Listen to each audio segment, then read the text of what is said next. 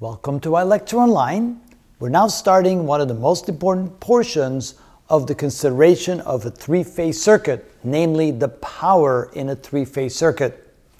So let's take a look at it. Let's say we have a Y configuration load and we have three currents entering that load. We have the neutral in between, we have IA, IB, and IC, the three line currents that are feeding the three impedances, the three balanced impedances in the load portion of the circuit. We're now going to consider the voltage and the current in the time domain. In other words, we're now going to consider the varying voltage, the time varying voltage, and the time varying current in the three-phase circuit. So we're going to write the three voltages VAN, VBN, and VCN, which is the voltage from here to here, from here to here, and from here to here. The voltages across the three impedances. We're going to define it as the square root of 2 times the phase voltage times the cosine of omega t. Now, why the square root of 2?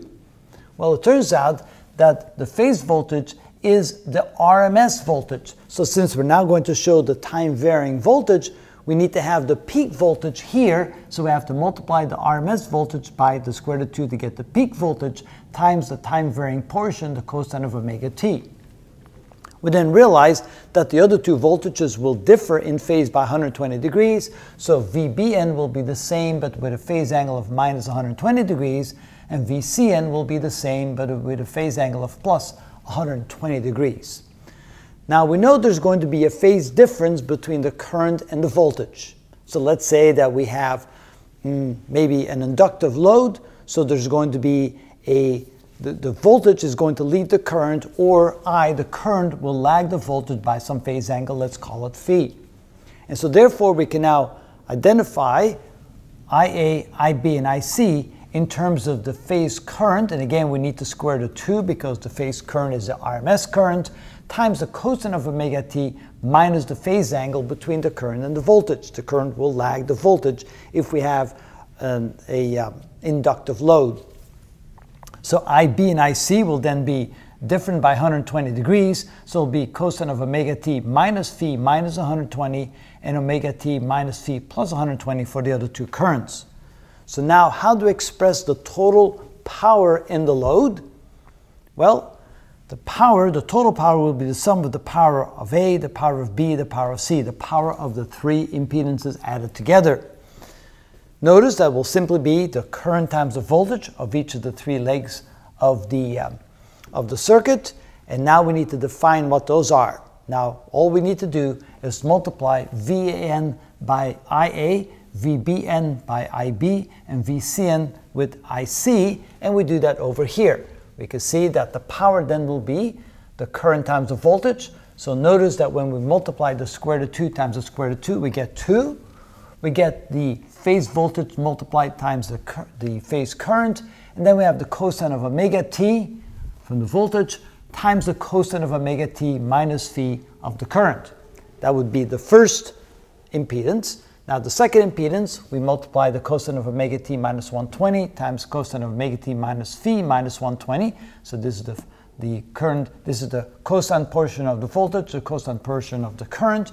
And then we do it one more time for the third one. So again, we have 2 times the phase voltage times the current, times the phase current, times the cosine of omega t plus 120, cosine of omega t minus phi plus 120. So we're simply multiplying the voltage and the current on each of the three impedances in the load. Then we need to use the trigonometric identity. We realize that the product of the cosine A times the cosine of B is 1/2 cosine of A plus B plus the cosine of A minus B. So we're going to do the same thing here. Notice we can factor out a 2 VP IP, or V phase I phase, twice the phase voltage and the current voltage is factored out.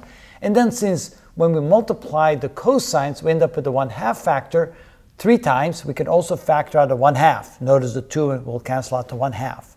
We're then left with the cosine of 2 omega t minus phi, which is the sum of the, I lost myself for a moment here. So when we add the 2 angles, we have omega t plus omega t minus phi. That's twice omega t minus phi when they add. And when we subtract, omega t will cancel out. Subtracting a minus phi will give us a plus phi. So this is a plus b and a minus b. We do it again for the second multiplication here. So we have, first we add the two together, so it's twice omega t minus phi minus 240 degrees. Where are we here? Right there. And then we subtract, so the omega t's cancel, the 120 degrees cancel, and minus times the minus gives us a plus phi. So that would be a plus b, a minus b, a plus b, a minus b. Finally, we do it a third time. We add them together, so we have 2 omega t's, 240 degrees, and a minus phi. When we subtract, the omega t's cancel, the 120 degrees cancel, and all we have left is a positive phi. Now, when we add these three together, and let me get some color here. So, if we add the cosine of 2 omega t minus phi, the cosine of 2 omega t minus phi minus 240 degrees, and the cosine of 2 omega t minus phi plus 240 degrees, in essence, we end up with three phase components which are exactly 120 degrees apart from one another. And so when they have the equal magnitude and we add them all together, the sum equals 0, which means the sum of this plus the sum of this plus the sum of this cancels out, and we're left with 3 cosine of phis. Therefore, we have the 2 cancel out to 1/2. We have the phase voltage, the phase current, times 3 times the cosine of phi. Phi, again, is the phase difference between the current and the voltage in our load. Of course, there's always going to be a phase difference. For example, what we can see here, that we have the impedance Z. Of course, we have the phase difference here. That's always going to be there when we have either an inductive or capacitive load. With an inductive load, we have the voltage leading the current. And so with the current lag of phi, we end up with the power being equal to the phase voltage times the current. Take that back. The power on the total load will be the phase voltage times the phase current times 3 times the cosine of the phase difference between the current and the voltage. So we can write it as 3 times the product of the phase voltage times the current voltage times the cosine of phi. In other words, the power on the load on the 3-phase circuit is constant. Since phi is a constant, this is a constant, and this is a constant, everything is constant on the right side of the equation.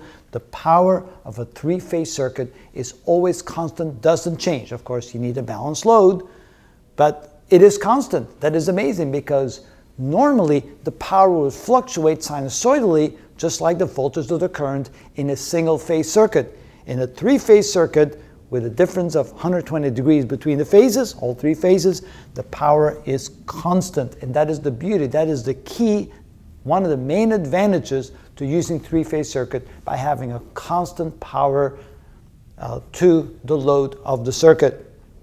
Secondly, we realize that this is the maximum power you can have, and the cosine of phi will then, of course, drop the maximum power. The larger the angle phi, the larger the phase difference, the greater the power loss, the power not lost per se, but the power to the source. So if you want to maximize the power to the source, you want to minimize the phase difference. And sometimes you can arrange that by putting in some capacitors to reduce the phase angle.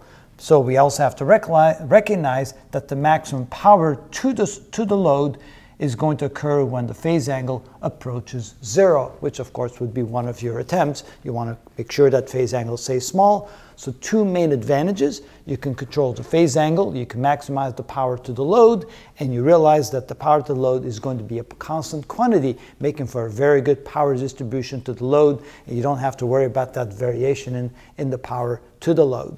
And this is how we realize that the power is constant in a 3-phase circuit.